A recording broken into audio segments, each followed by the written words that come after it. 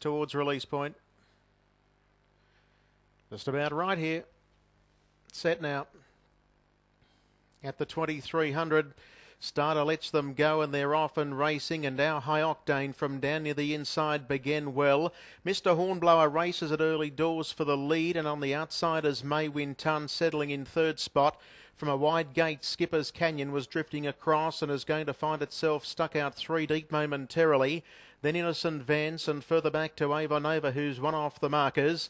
Then there's a lengths break too, Nobody Knows, and a couple to Chrissy Sticks, Mahogany Run. And Artie Carroll is going to settle at the tail end of the field, about 9 or 10 lengths off the leader, who at the 1800 metres was our High Octane. Now Skipper's Canyon couldn't get in, so it's drifting all the way back to the tail of the field.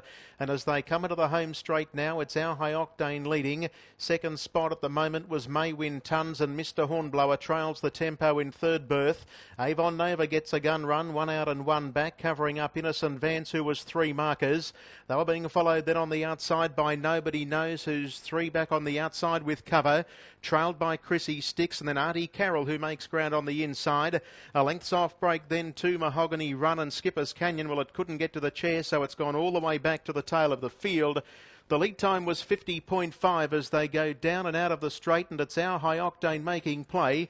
About a neck to Maywyn Tonz. Maywyn Tonz actually closed out as the tote favourite at $2.30 ahead of our High Octane at $2.40, and they go together into the back. First quarter was 31.8. Mr. Hornblower is tucked away third. They were followed by Avonova, who's enjoying a charmed run in transit, has the sweet seat 1-1. Further back then to Innocent Vance, and on the outside is Nobody Knows. Back on the inside is Artie Carroll, followed further back in the field then by Chrissy Sticks and Mahogany Run, and still Skipper's Canyon sees the entire field.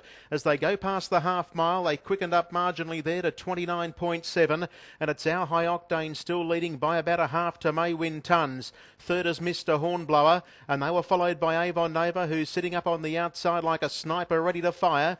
The inside next of all came Innocent Vance and Nobody Knows over Artie Carroll, and then came Chrissy Sticks, Mahogany Run, and still last but about to move three deeper, Skipper's Canyon. They come towards the 400 metres. It's still our High Octane leading the way, and as they swing in for home, Blake Fitzpatrick had a look to size up the opposition. Maywyn Tonz is under pressure. Avonova peels out to offer. Mr. Hornblower needs a run. 28.6 for the third quarter. It's Maywyn Tonz responding to the pressure. Moves up to tackle our High Octane, who's gone. Here's Avonova getting into the clear, and Mr. Hornblower looks for a middle split from Chrissy Sticks. The leader is still Maywyn Tonz. Avonova's knuckling down, trying to wear it down. It's still Maywyn Tonz in front. Diving at it late was Avonova, and this is very close to a dead heat. Can't split them. On the outside, Avonova's put a big dive in at Maywyn Tonz, and it's very, very close. For third, you've got another photo. There's Mr. Hornblower and also Mahogany Run. Chrissy Sticks was the one getting home laid out wide. Blanket go. They were followed in behind them. Nobody Knows to get